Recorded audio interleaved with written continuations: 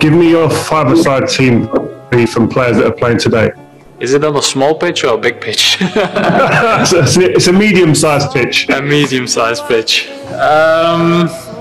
Is who I played with or just in general? In general, anyone. Messi's going to be there for me. Neymar is going to be there for me. Kante, I need Kante. I'm going to say Virgil, Van Dijk.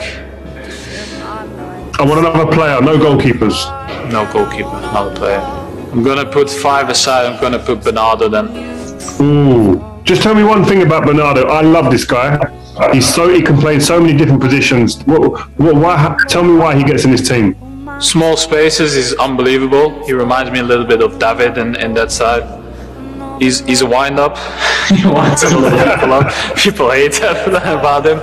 But I think, yeah, he gives you a little bit of everything. You know, I think with the team that I have, that fits in perfectly. And his qualities this year has been unbelievable. So I think he deserves it. Virgil van Dijk, is he for you the best defender in the world?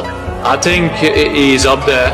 Obviously, I know Virgil a little bit personally, but I think. You know, he was unbelievable before his injury, and then obviously he had the ACL, what is bad. But I think he came back to a really high level, you know.